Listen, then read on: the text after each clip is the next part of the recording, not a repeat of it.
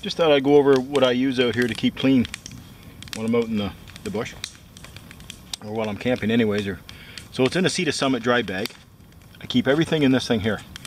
What I have in here is a Sea to Summit towel. Whoops. There. Got my clothesline in there, my Sea to Summit clothesline. Gotta have that. Have some dental floss.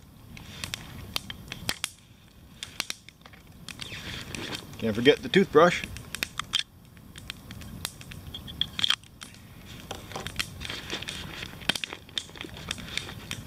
And in this here I have coconut oil.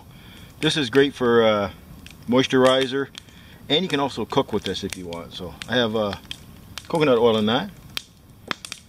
It's really good for dry skin. Really works great for that. And it's pretty good for healing cuts and that, I find too. It helps that. And here's another thing I have is Dr. Bonner's peppermint soap. And I keep it right in this original container. I find this one here really works really well. As you can see, there's just a small tip on the end. And this is all purpose. This is for doing my laundry, which I already washed this shirt today. And it smells peppermintly, if you can say that. And you can shower with it, which I did. And you can do your pots and pans, laundry. So this has a lot of purposes.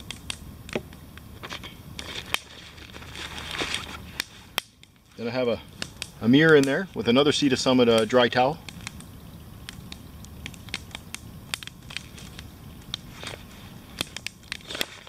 And there's a small tube of toothpaste in there.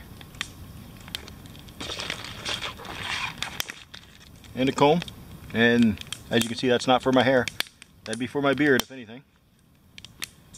Got my beard hair is longer than my head of hair. And all I have in here is just a few extra bags. Dry, just plastic bags. Just in case the towel gets wet and I have to pack up quick, I can put it in there without getting everything else wet. So there you have it.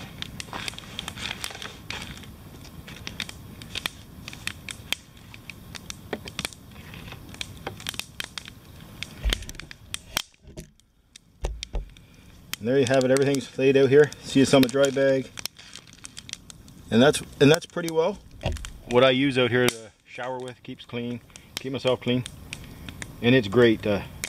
And plus my Sea to Summit shower, it's separate. I keep it separate. It ain't gonna fit in this bag, but this is my toiletry kit out here, and it works great.